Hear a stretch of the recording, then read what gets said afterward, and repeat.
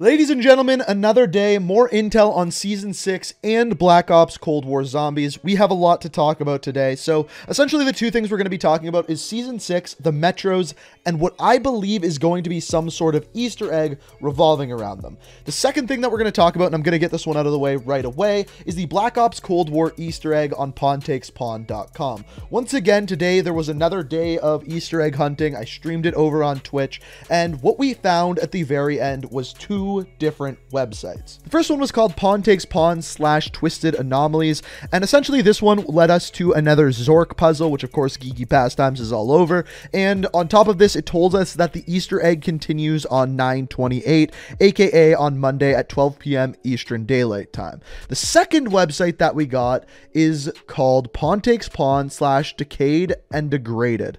This one is a little bit more graphic and looks a little bit more like zombies. So clearly this is a zombies Easter egg. This basically confirms what our suspicions actually were. Now, the one thing that I will say is that this kind of makes me think that this somehow also might tie into Season 6. There were rumors about zombies coming in Season 6, and the fact that this reveal is going all the way to next week when Season 6 comes out on Monday. Monday's normally when we get the big reveal for Season 6. So I'm wondering if this actually has something to do with Season 6 as well. But I guess for that, we'll have to wait and see. So once we get the next step to the Easter egg on Monday, I'll make a video explain how the entire Easter egg works and wherever it leaves us. Maybe there's going to be another day, maybe we get a trailer.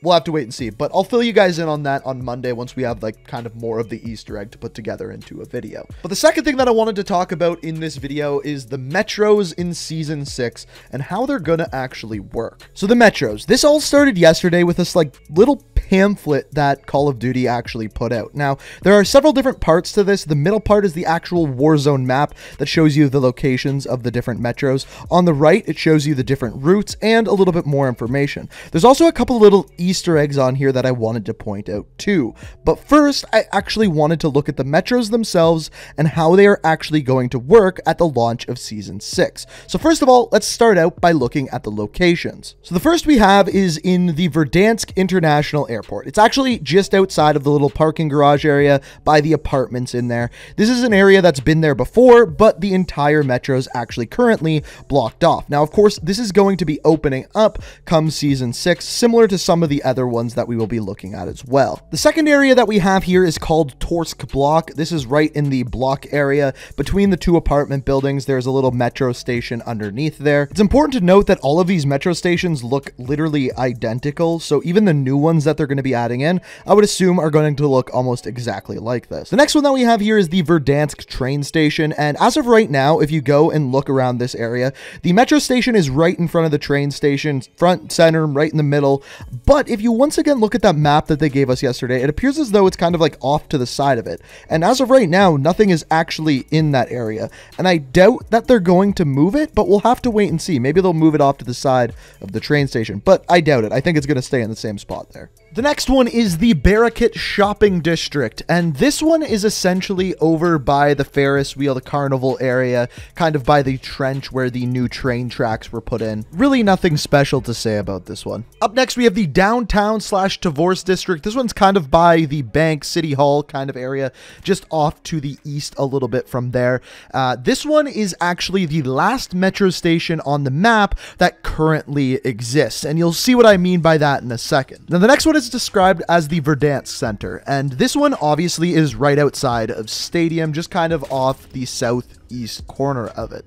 Now, when you actually go here, there is no metro station in this area. However, we did get a teaser way back during Call of Duty Champs. They played a little cutscene, and in that cutscene, there were fireworks going off at Stadium, and you could see the metro station there off to the side. So we know that that one is going to be added. Similarly, the final one that we have here is at Lazov Pass. Now, if you go to this area, there is a gun shop there. There's a couple of apartment buildings, a bank, that kind of thing.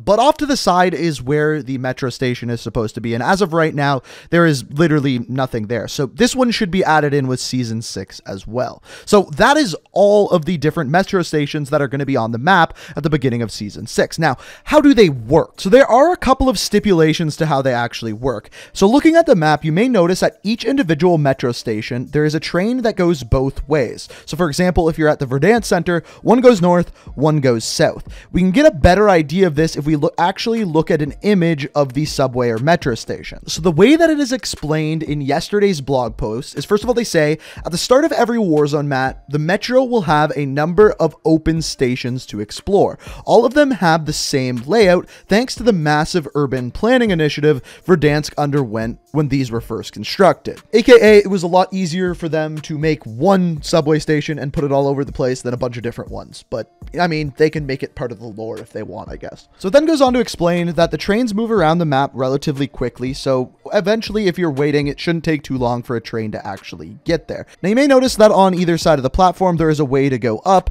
And in this area, there are things like break rooms and different rooms with different types of loot, chests, contracts, things along those lines that you can get if you go down to the metro station. Now, if we take a closer look, we can better understand how these actually work. So first of all, you can see that the train on the left is going to go to Verdansk train station. The train on the right is going to go to Verdansk airport. So when looking at the map, by process of elimination, this train station that we are actually looking at is the block train station. It's right in the middle. One of the trains goes north, one of the trains goes south, relatively straightforward.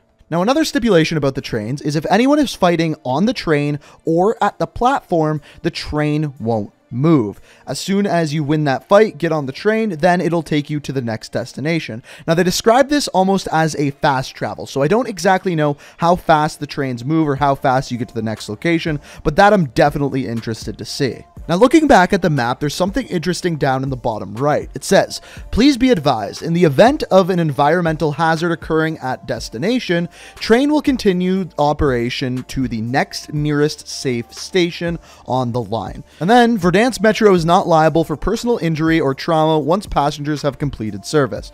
So, what this means is kind of confusing. So if we take a look at the map, say for example, this was the zone that we were dealing with, and you are at the Verdansk Center, but you get on the train that goes north to Lazov Pass.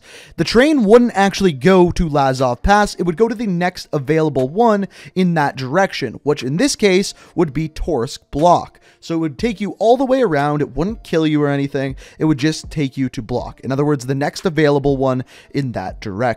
At least that's what I understand from this. I'm pretty sure I'm right, but you never know. Now, there is something on this picture that you may have missed, and this is the Easter egg that I was talking about at the beginning of the video. If you take a close look at the map, in the bottom right-hand corner, there is a legend, and on the legend, it says the different pathways that the metro station actually takes, but at the very bottom, it also shows these little gray lines, and these are basically train pathways that are considered to be out of service. Now, why put them on this map at all if they're out of service, if you can't access them? What this tells me is that at some point, in some way, you will be able to access these and use them. Now, an interesting thing about a lot of these out of service lines is a lot of them lead to bunkers. Take the one by train station, for example. It goes up and to the left towards bunker number 2. Inside bunker number 2, there's an elevator that you couldn't previously get on. But if you could get there, maybe it leads towards a metro station, and somehow, through some sort of Easter egg, you can get to all of the different bunkers using the metro station. As I said before, the weird part about this map is that there's more out of service lines than in service, and I'm wondering if there's going to be some sort of Easter egg. In Season 5, they opened up Stadium, and with Stadium, there was an Easter egg to get into the executive room.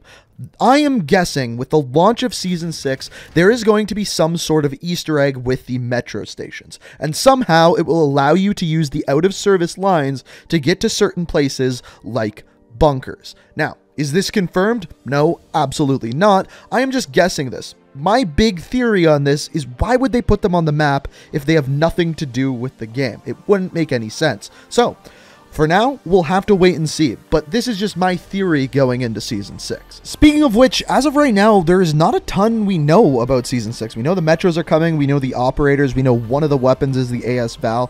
Other than that, we're still missing a weapon, we don't know anything about multiplayer. There's still a lot of questions, and my best guess is we'll probably get a lot more information on Monday, roadmap, that kind of thing. So I will keep you guys updated the more and more information we learn. So if you want to stay up to date, make sure you hit that subscribe button, turn notifications on. If you enjoyed this video, it's always appreciated if you hit that like button, and let me know what you think of all of this down in the comments. But as always, I hope you enjoyed the video. Thank you so much for watching, and until next time, peace out. Listen.